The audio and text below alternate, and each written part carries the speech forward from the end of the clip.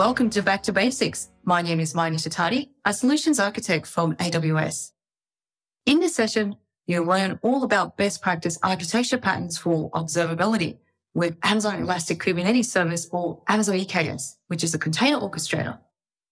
So why do we need observability for Kubernetes in general? That's to detect, investigate, and remediate issues for your systems and your customers that use your application on EKS. But can't you just use the standard monitoring tools that you've used with your virtual machines? Not so fast. They might not be the right tool for the right job, especially for distributed architectures like Kubernetes.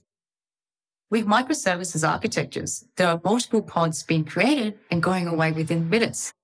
Now, due to this ephemeral nature of Kubernetes, the usual monitoring tools that we're used to with virtual machines that have predefined logs and metrics aren't adequate enough in troubleshooting problems.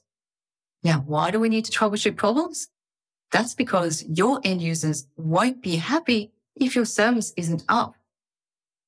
You might even have service level agreements or SLAs in place to ensure that your applications are operational under certain conditions. Let's say you're a platform engineer at a pet food company that runs a web app on a Kubernetes cluster. The web application is experiencing performance issues and your customers are complaining about it. To troubleshoot the issue, you'll need to use end-to-end observability techniques and tools from a front end all the way to the back end. This includes logging, metrics, and tracing. First, you'll need to gather metrics and logs from all the components of the application, including dependencies, the Kubernetes node, and the cluster itself. You can use a tool like AWS Distro for OpenTelemetry to centralize and process the logs and metrics.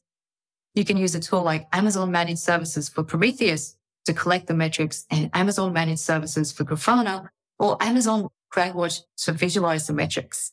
Finally, you'll need to use tracing to understand how the requests are flowing through to the system and identify any performance bottlenecks. You can use a tool like AWS X-Ray to visualize the trace data. Using these observability techniques, you'll be able to gain an understanding of the state of your system. And then you'll be able to identify the root cause of your performance issues. And once you've identified the root cause, you'll be able to work on a solution from there. In this case, we found out quickly that the bottleneck was around your storefront and data store apps with the AWS X-Ray trace. See how you can see the average response latency for each segment, which allows you to dive deeper into these apps with CloudWatch metrics and logs for some root cause analysis. Let's check out the architecture pattern. AWS Distro for OpenTelemetry is a tool that allows you to monitor your application's performance by collecting and analyzing telemetry data such as traces, metrics, and logs. It works by using receivers to collect the data, processors to perform tasks such as filtering and transforming the data. Exporters send the data to multiple destinations such as AWS X-Ray or Amazon Managed Services for Prometheus and Amazon CloudWatch. So how does that benefit your microservices applications?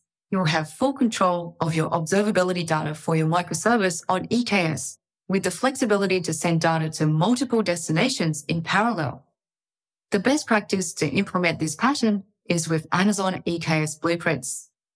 With EKS Blueprints, you can use it with AWS CDK and Terraform to create consistent environments and configure your EKS cluster with observability tools across multiple AWS accounts and regions using infrastructure as code and automation. Have a look at the resources below to get started with implementing observability tools for Amazon EKS so you can meet your SLAs and keep your end users happy.